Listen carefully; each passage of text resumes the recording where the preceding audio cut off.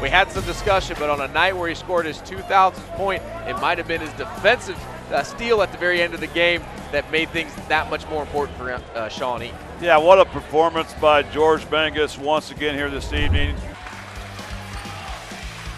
Vermillion leads. Mangas underneath the basket is able to get his body under control, get back up to the rim, put Shawnee back on top. Three ball's on its way. That one's going to be a little bit long, but rebound comes down to Shawnee. Mangas pulls up for two from the lane, able to get it to go. Shawnee back up three. Scorer going to work on the left side of the basket, high off the glass. That one comes down to Elwer.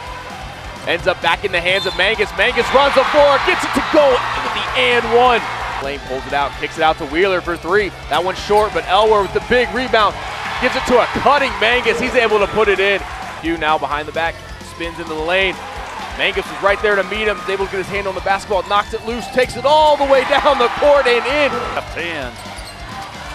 Berkey kicks it over to Mangas. Mangas for three, and Mangas is feeling it in the first quarter. That is 18 points to open the game for George Mangas. Berkey over to Vermillion. Shawnee's going to set up the offense once again. Mangas for three. That one's down, and he continues with the hot hand from the first quarter. Through the net, somehow it rolls out.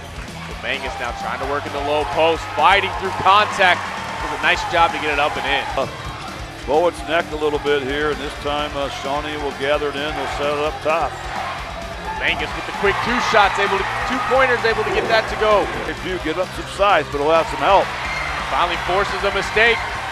George Mangas has been quiet in the second half and able to get it to tie game once again, 63-63.